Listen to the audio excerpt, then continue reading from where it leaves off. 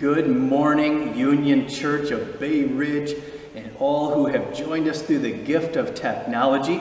It is so good to be back with you once again in the house of praise and worship together, though we may be apart, on this 13th Sunday of Ordinary Time. Here again, the reassurance of our Holy Scriptures in this time of change and uncertainty. God is our refuge and our strength, a very present help in trouble. Therefore we will not fear, though the earth should change. Psalm 46. Amen. And let us now focus hearts and minds on the worship of our God. And hear the call to worship today from Psalm 89. I will sing of your steadfast love, O Lord, forever. I will proclaim your faithfulness to all generations. Let the heavens praise your wonders, O Lord, your faithfulness in the assembly of the holy ones. O Lord God of hosts, who is as mighty as you? You rule the raging of the sea. Righteousness and justice are the foundation of your throne. Happy are those who walk, O Lord, in the light of your countenance. They exult in your name and extol your righteousness, for you are the glory of their strength. Let us worship God. Let us now hear the prayer of invocation, followed by our hymn of praise.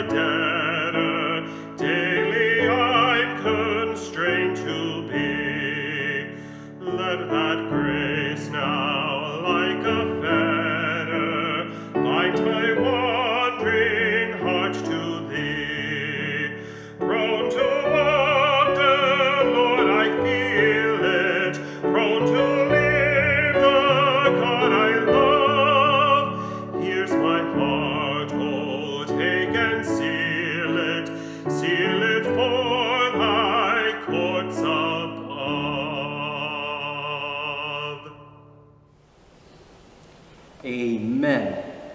Beloved of God, let us now take a moment in our worship to pause and go to our God in confession together.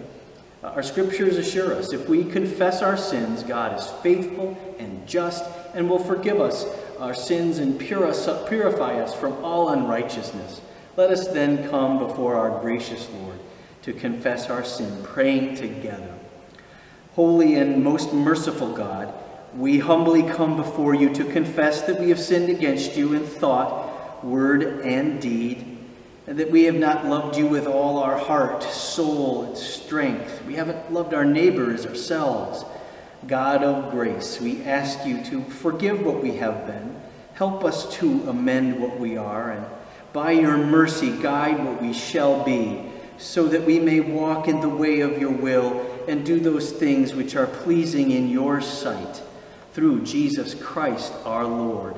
And let's take a moment of silent confession together.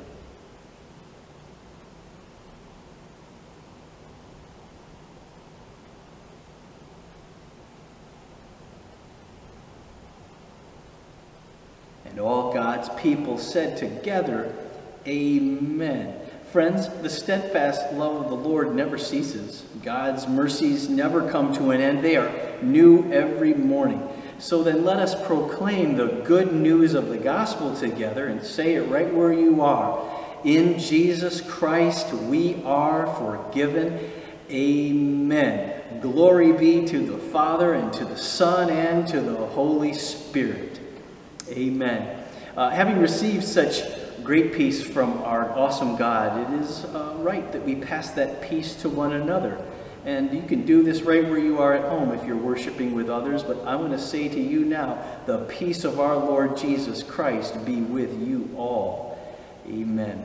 It's announcement time in our worship, and just a few today. I want to give a final reminder on the 2 annual special offerings we're currently receiving. The first is our denomination's Pentecost offering, which supports ministries across our denomination focused on the development of children and on youth and young adult ministries, locally and across the U.S. And the second offering is our offering for Presbyterian Parity to support their advocacy and justice ministries with LGBTQ communities. We ask that you prayerfully discern how you might give over and above your regular offerings at this time for these special offerings. Normally, on this 4th Sunday of June each year, we begin worshiping in what we call the upper room for the summer.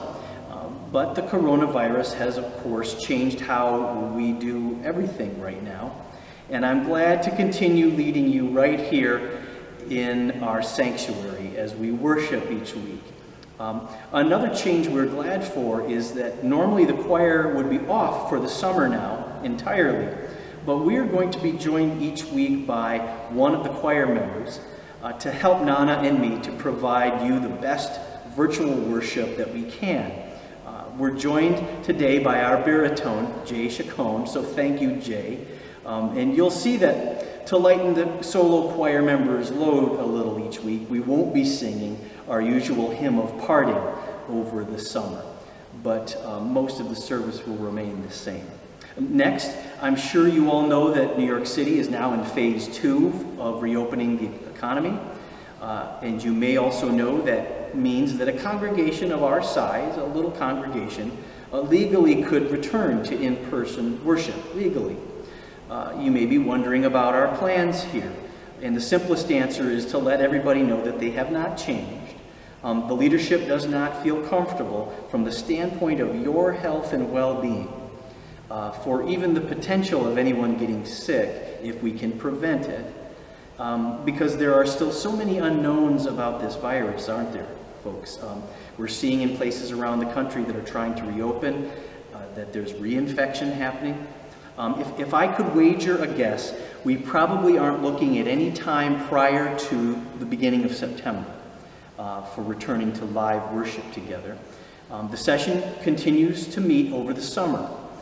Usually we take the summer off, so to speak, but we're going to continue meeting each month so that we can discern when we might return to live worship and what we'll need to do to keep the church clean, hygienic, and safe for everyone, and what you are going to need to do as well when we return together. So lastly, as always, remember, as your pastor, I am here for you. Whether it's to pray, just talk, or to vent, call on me, I would ask you, as you would like. Now let's continue in worship by turning to the proclamation of God's holy word. Let us hear now our prayer of illumination.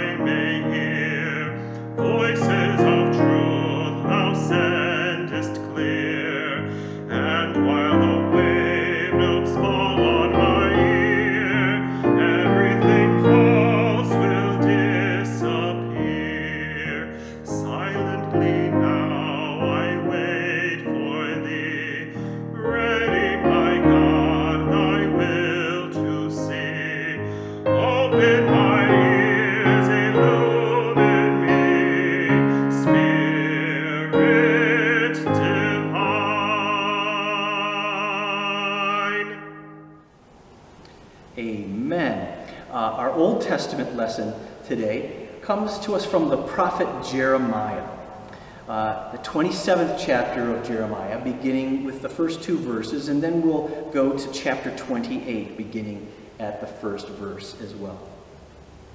Listen for the word of God.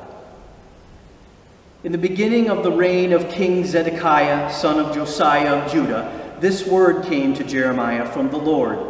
Thus the Lord said to me, make yourself a yoke of straps and bars and put them on your neck. In chapter 28. In that same year, at the beginning of the reign of King Zedekiah of Judah, in the 5th month of the 4th year, the prophet Hananiah, son of Azur from Gibeon, spoke to me in the house of the Lord in the presence of the priests and all the people, saying, thus says the Lord of hosts, the God of Israel, I have broken the yoke of the king of Babylon. Within 2 years I will bring back to this place all the vessels of the Lord's house, which King Nebuchadnezzar of Babylon took away from this place and carried to Babylon. I will also bring back to this place King Jeconiah, son of Jehoiakim of Judah, and all the exiles from Judah who went to Babylon, says the Lord. For I will break the yoke of the king of Babylon. Then the prophet Jeremiah spoke to the prophet Hananiah in the presence of the priests and all the people who were standing in the house of the Lord. And the prophet Jeremiah said, Amen. May the Lord do so. May the Lord fulfill the words that you have prophesied and bring back to this place from Babylon the vessels of the house of the Lord and all the exiles. But listen now to this word that I speak in your hearing and in the hearing of all the people. The prophets who preceded you and me from ancient times prophesied war, famine, and pestilence against many countries and great kingdoms. As for the prophet who prophesies peace, when the word of that prophet comes true, then it will be known that the Lord has truly sent the prophet. Then the prophet Hananiah took the yoke from the neck of the prophet Jeremiah and broke it. And Hananiah spoke in the presence of all the people, saying, Thus says the Lord, this is how I will break the yoke of King Nebuchadnezzar of Babylon from the neck of all the nations within 2 years. At this, the prophet Jeremiah went his way. Sometime after the prophet Hananiah had broken the yoke from the neck of the prophet Jeremiah, the word of the Lord came to Jeremiah. Go, tell Hananiah, says the Lord, you have broken wooden bars only to forge iron bars in place of them. For thus says the Lord of hosts, the God of Israel, I have put an iron yoke on the neck of all these nations, so that they may serve King Nebuchadnezzar of Babylon, and they shall indeed serve him. I have even given him the wild animals. And the prophet Jeremiah said to the prophet Hananiah, Listen, Hananiah, the Lord has not sent you. and you made this people trust in a lie. Therefore, thus says the Lord, I am going to send you off the face of the earth. Within this year you will be dead, because you have spoken rebellion against the Lord. In that same year, in the 7th month, the prophet Hananiah died. This is the word of the Lord. Thanks be to God. Amen.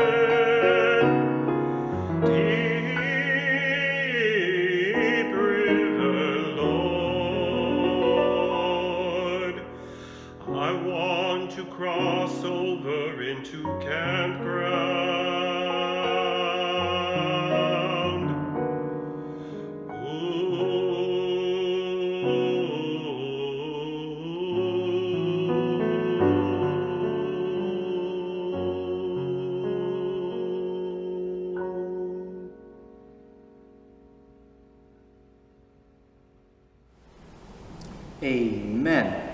Our New Testament lesson comes to us from the Gospel of Matthew, chapter 10, verses 40 to 42. Listen for the word of the Lord. Jesus is speaking. Whoever welcomes you welcomes me, and whoever welcomes me welcomes the one who sent me. Whoever welcomes a prophet in the name of a prophet will receive a prophet's reward. And whoever welcomes a righteous person in the name of a righteous person will receive the reward of the righteous. And whoever gives even a cup of cold water to one of these little ones in the name of a disciple, truly I tell you, none of these will lose their reward. This is the word of the Lord. Thanks be to God. Amen. I'm going to focus primarily on the prophet Jeremiah this morning. And I'd like to speak to you a few moments on this thought. Yoked to God's unfolding will. Pray with me. Holy One, in the name of the Creator, the Redeemer, and the Sustainer, Father, Son, and Holy Spirit, be with the words of my mouth. Give any words that you need. Move me out of the way that the people may see you. Be with the meditation of all of our hearts, that you may receive honor and glory, and we may receive blessing. In Christ's name we pray, amen. Years ago, I came across a brief article in the international section of the newspaper, maybe the Chicago Tribune, I'm thinking. A simple account of a tragic incident, yet profound enough that I've never forgotten it. The dateline was Kiev, Ukraine, and apparently Kiev has a zoo. And at the lion exhibit, apparently a man lowered himself by a rope into the enclosure, and witnesses said he was shouting, "God will save me if he exists." And apparently he took off his shoes and approached the lions. And a zoo official was quoted as telling what happened next. A lioness went straight for him, knocked him down, and severed his carotid artery. And he died right there at the scene. Now, there are, of course, a lot of ways to react to that story. It's a tragic loss of life, to be sure. It must have been a terrifying scene. We can speculate about problems with the man's mental health. And you know, I confess, I can have a dark sense of humor. It can even seem darkly humorous, like a scene from an old Monty Python movie or something. But there are also lessons for us to take from the story, and that's why it stuck with me. Some of them quite simple and straightforward, like don't ever go into the lion cage, right? But also more profound ones. And what was profound for me is that we need to be very careful when we proclaim or prophesy on God's behalf. If we're going to speak for God or what God's going to do, we need not to be glib about it, but should do it with real caution and faithfulness so we get it right and there aren't tragic consequences. Indeed, our passage from Jeremiah this morning has everything to do with the tension between right or true prophecy and, on the other hand, false prophecy. In our passage, we find that not unlike that poor chap in Kiev, false prophecy about God and what God's going to do can have consequences that can be fatal. Now, notions of truth and falsehood have very practical implications for us too, don't they? As a nation, as a society, for the past 4 years, we have been embroiled in particular, in new ways, I might say, in tensions over truth versus falsehood. We have a sitting president who is almost single-handedly responsible for introducing this concept of false news into the popular vernacular, which is all the more entertaining because of his own penchant, in the opinion of a wide swath of the political spectrum, mind you, for being a pathological liar himself. I mean, it's ironic, but President Trump is probably responsible, if anything, for reinstilling faith and hope in the media, so that someone's keeping an eye on things. And where would we be with this guy if it weren't for the papers and the media, I think more people are saying.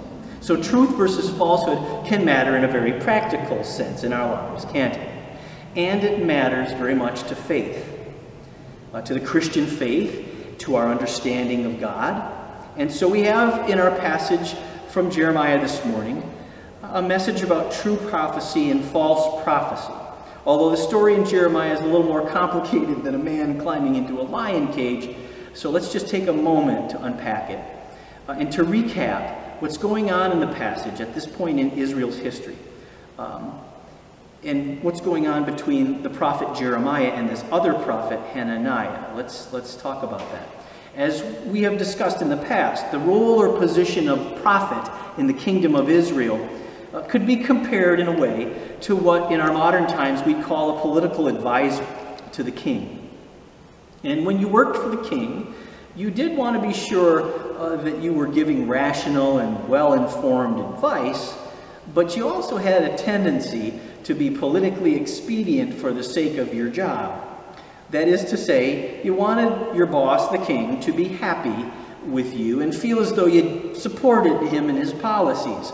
So it's not surprising that many of the official prophets of Israel tended to tie their proclamation of God's word to the prevailing political winds. And the reason you have the biblical books of Jeremiah or Isaiah or Amos or Micah, and you don't have the book of Hananiah, is that there were those prophets whose call from God led them to challenge the king in a way that was so profound and so true to God's unfolding will that their prophetic messages were indeed understood to be what saith the Lord, and therefore were added to the sacred texts of Israel. Right? So at this point in Israel's history in Jeremiah, the northern state of the nation of Israel has been conquered and brought under the control of the Assyrians. Right? And now the new superpower on the scene, Babylon, is looming and threatening to conquer the southern state, Judah, which was Jeremiah's home. And Jeremiah has proclaimed that what saith the Lord about the situation is that Judah should submit to Babylon, should not fight, in fact, but should surrender and sign a peace treaty with Babylon, because to do otherwise would result in horrible devastation for their nation. And as a public visual aid for his own prophetic message, Jeremiah literally dons a yoke, like you'd find on an ox, to represent the view of God that Judah should allow itself to be yoked with Babylon. And as a form of protest, he goes about his life each day wearing this yoke around.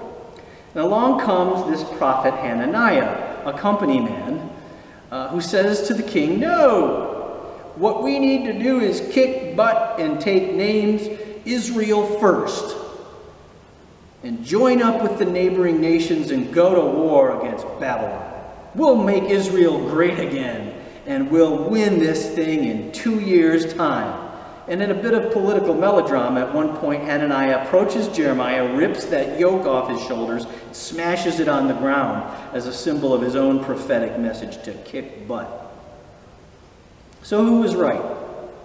Who was true and who was false? A true prophet prophesies what saith the Lord to the people, and not the human will that the people want God to support. The status quo, what keeps everything normal, quote unquote. Let me say that again.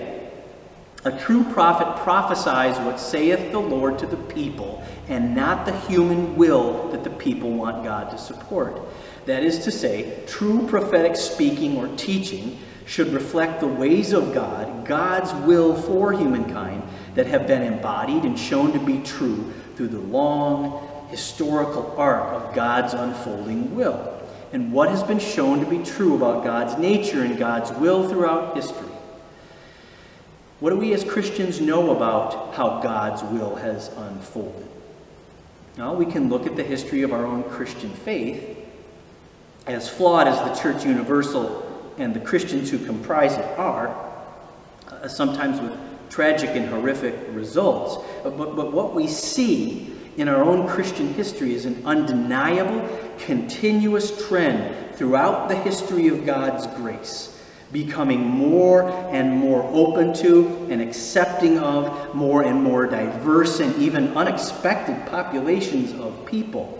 We see God's grace collapsing barriers between people that they may find new ways to coexist and even get along.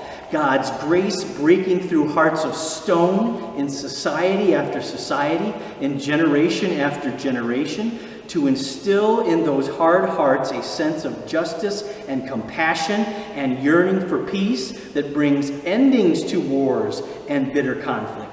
God's grace making ways out of no way for human civilization to survive, and not just survive, but become more and more compassionate.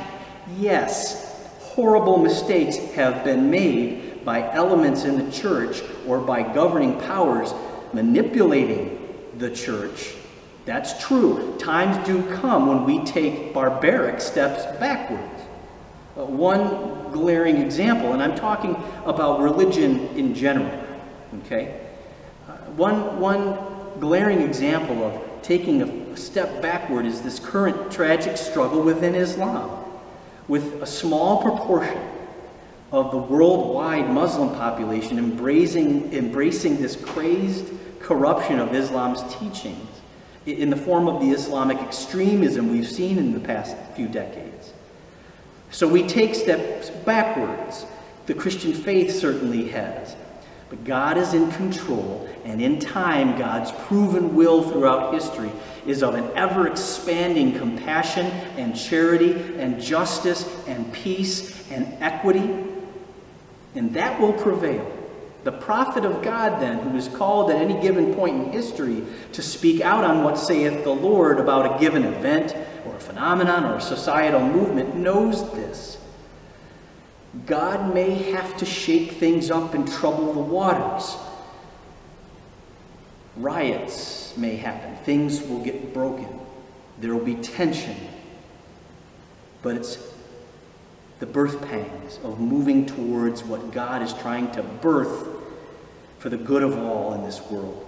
Jeremiah knew this back then. He knew that there were times in God's history when the answer wasn't take names and kick butt and go to war, but where God is saying, just work for peace. Sometimes you need to bow to Babylon and cooperate so that you can survive. Poor Jeremiah has a tough row to hoe because the king of Israel and the people want to kick butt. And along comes Hananiah, a so-called prophet, saying, yeah, the Lord says kick butt, right? In desperate times when people are struggling, who doesn't want to hear that someone's going to kick butt for them? In desperate times, who doesn't want to hear, we found the answer to all our problems. It's this group of people. Go round them up and get rid of them, or incarcerate them, whatever the case may be. Who doesn't want to hear, oh, the last national leader was weak on our enemies, weak on foreign policy and America's rightful place in the world instead of putting America first? Who in desperate times doesn't want to hear, I'm on your side, I'm going to do what's going to make us great again? The Hananiahs of the world, the false prophets, will always have an audience. And many in the public will watch with glee as Hananiah puts on his show, grabbing Jeremiah's yoke and pulling it off and smashing it on the ground. It makes good television. Finding ever new ways to insult and humiliate and try to discredit his opponents. Imagine if Hananiah had had a Twitter account. God help us.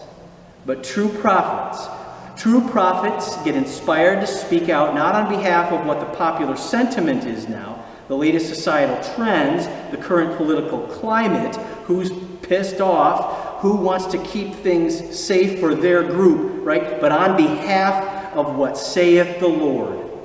A true prophet of God should have as the end goal God's ever-expanding compassion and charity and justice and equity and peace. And that may mean that as a prophet, one has to confront issues and speak in a way that troubles the waters, in a way that some might even take as aggressive or confrontational, that might even come across as arrogant, right? Which, of course, is always a point of view. Arrogance is. We love to quote the Reverend Dr. Martin Luther King Jr. these days, right? For whatever the pet cause is. But in his time, he was constantly branded as what? Arrogant, a troublemaker, right? A disturber of the peace, wasn't he? And just as Jeremiah spoke very confrontational, provocative, even aggressive words in the service of preaching what saith the Lord, any preacher, any church leader, I'd add, must be willing to do so. That doesn't mean we aren't seeking peace and justice and compassion in the overall good. It just means that as we proclaim what saith the Lord of love, we might have to engage in tough love at points. Remember, as we talked about at length last week, Jesus in the Gospel of Matthew himself acknowledges that his salvation for us, the gospel his disciples are to proclaim, is going to bring divisions, even a what? A sword that divides even loved ones. This must be the burden presumed by anyone who follows him, our cross to take up, as Jesus called it. Though perhaps it is especially true for those who do ministry in his name. Not just ministers, but lay people as well doing ministry in his name, preaching, prophesying, in his name. And it's also true, as Jesus points out in our short Matthew passage today, that this has implications as well for the people we're trying to reach in our ministry, or those who hear our preaching. Jesus says that one's attitude and level of openness toward those who genuinely come in Jesus' name has consequences for that one. Whoever welcomes you welcomes me, Jesus says, and welcomes the God who sent me. How many of us, laypersons or preachers, or unbelievers whom we're trying to reach, how any of us receive the prophetic message of Jesus Christ matters. Jesus says that even small tokens of openness to the message matter. Even just a cup of water shared in the name of a disciple, he says, right? And that's really it. The point is for us just to keep sharing the message so people can hear it and receive it. Keep proclaiming and prophesying however you are called to do. It may be in word or it may just be in a small deed. Keep going to church. Keep worshiping virtually. Keep forgiving. Keep being slow to anger. Boy, is that a tough one in this city. But do it. Pray without ceasing. Prayer can bring God's power into even banal moments of every day and change what happens, even if it's just changing your attitude, your temperament. Pray without ceasing. Be quick to love instead. Keep showing kindness. The point is, keep bearing the light. Keep prophesying to Jesus. If we find ourselves dropping the ball, or God forbid, opposing that, we might just as well be dropping ourselves into the lion cage at a zoo. At least spiritually, anyway. And our circumstances cut us off at the jugular or the carotid. And we can't just expect God to save us when we're the ones who jumped into the cage. Right? The thing is, don't get bogged down in the now of the world around us, however crushing it might feel, overwhelming, exhausting. Don't get caught up in the whims of public opinion. As important as social and political change are, and we've got a lot of that happening right now, don't lose focus on the cross you are called to bear, proclaiming the truth of Christ's gospel to the world around us, in word or in deed. Prophesying to the eternal, continuous unfolding of God's will that is always defined by ever-expanding compassion and charity and justice and peace and equity for all. That's all there is to being a prophet. We might find comfort and some guidance today in the words of El Salvador's late Roman Catholic Archbishop Oscar Romero. Romero was a true prophet of God's social justice and compassion who, because of his own prophetic words and work, you may know, was assassinated while distributing the Eucharist at his church in San Salvador in 1988. Romero once wrote, "It helps now and then to step back and take a long view. The kingdom is not only beyond our efforts, it is even beyond our vision. We accomplish in our lifetime only a tiny fraction of the magnificent enterprise that is God's work. Nothing we do is complete," which is a way of saying that the kingdom always lies beyond us. We cannot do everything, and there is a sense of liberation in realizing that, Romero said. This enables us to do something, and to do it very well. It may be incomplete, but it is a beginning, a step along the way, an opportunity for the Lord's grace to enter and do the rest. We may never see the end results, but that is the difference between the master builder and the worker. We are workers, not master builders, ministers, not messiahs. We are prophets of a future, not our own. End quote. Friends, may we always receive and heed the true prophet of God. Be she or he a preacher, a teacher, an elder, a layperson, a stranger, and be willing to yoke ourselves to God's unfolding will when it manifests itself. Understanding that the future is not ours, but the magnificent enterprise of compassion and charity and justice and peace and equity for all that is God's grace. Amen. Pray with me. Holy One, we could easily be overwhelmed at the responsibility that the church has, that each of us as believers has, for carrying the torch, bearing the light of your gospel in this world. But you are with us. It's all we need to know, Lord, when we wake up each morning, to know you are with us. And so I have the power to be able to say, yes, Lord, I say yes to you. Help me by any word you might give me, or any small deed I might do today, to prophesy to Jesus, that folks may hear and may see and may respond to the one who is come in your name, Jesus. Grant that it may be so, and empower and enable us, trusting in you, to let it be so. Amen.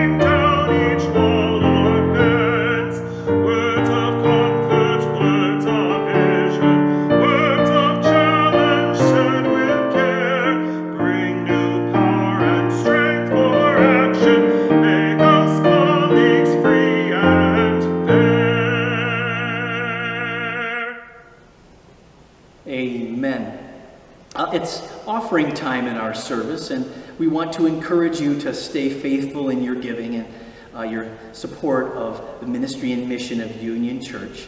We need you, and for you to continue to give out of the goodness of your hearts and as you are called. Feel free to mail your offerings to us, or if you prefer, arrange for me to meet you here during the week and bring it in person. It'd be great to see you. Moving on, let us now go to our holy God, our caring, merciful God, in prayer together. Let us pray. Eternal God, our rock and redeemer, we praise and thank you for the gift of life this day, for breath in our lungs and another day to live in your grace. Lord, we begin today with our own congregation and our needs. I lift to you Isabel, recovering from surgery this week, for healing. And along with her, those suffering from injury or chronic pain, and those with addictions or mental illness. We ask that you work through the gifts of science and medicine to bring healing. Work through treatment. Lord, place the right people in lives that there may be stability. And be a divine physician as only you can to bring comfort and peace of mind to them.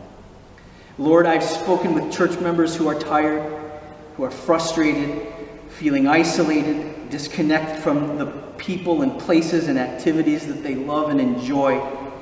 Some of our people are out of work because of this pandemic, unsure of what's next, wondering what steps to take.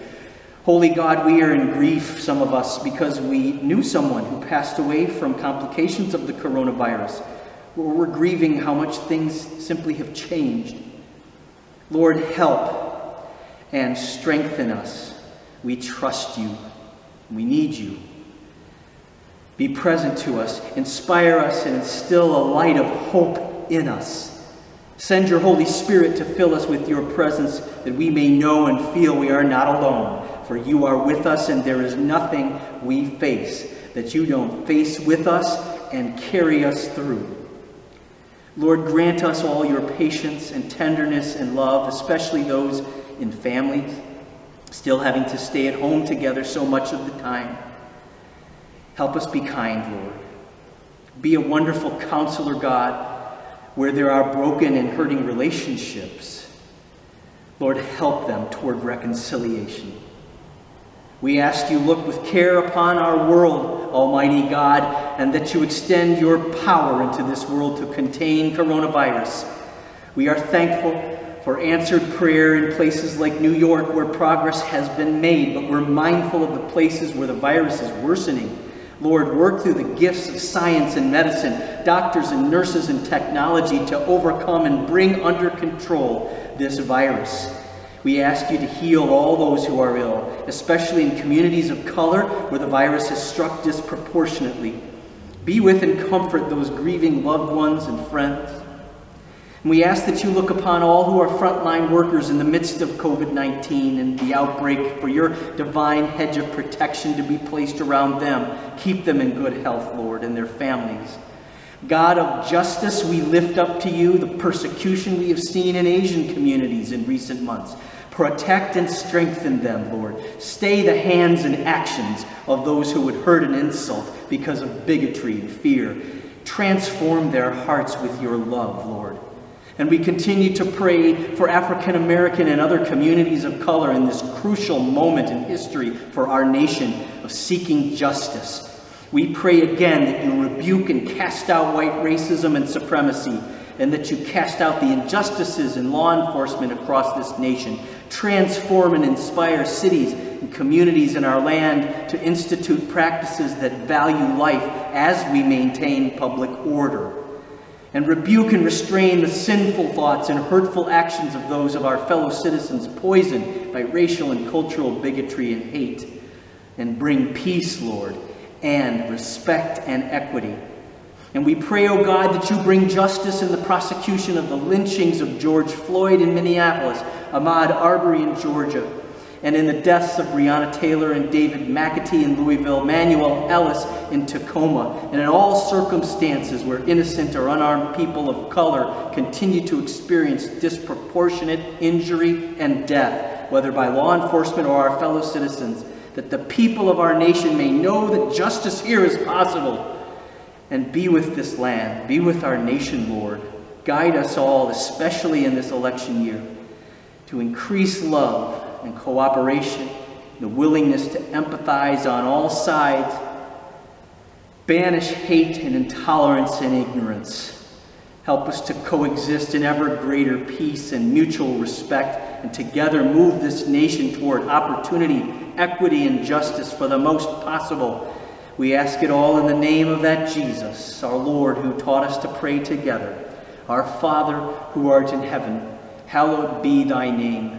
Thy kingdom come, thy will be done, on earth as it is in heaven. Give us this day our daily bread, and forgive us our debts as we forgive our debtors. And lead us not into temptation, but deliver us from evil. For thine is the kingdom, the power, and the glory forever. Amen. Amen, brothers and sisters. Our charge today is to be open. Be open to receive the prophetic proclamation of our Lord's unfolding will. Be ready to carry the torch of that proclamation in all that you do, in all that you say. It's not an overwhelming task when you remember who's with you, the risen Jesus Christ, the power of God Almighty is within you, and the person of Jesus, and the power of the Holy Spirit that surrounds you, and the knowledge that God, our Creator, is with you. Go forth and prophesy in the ways that you are called, that the world may hear it. And may the grace of our Lord Jesus Christ, the love of God our Creator, and the fellowship of the Holy Spirit be with you now and always. Amen.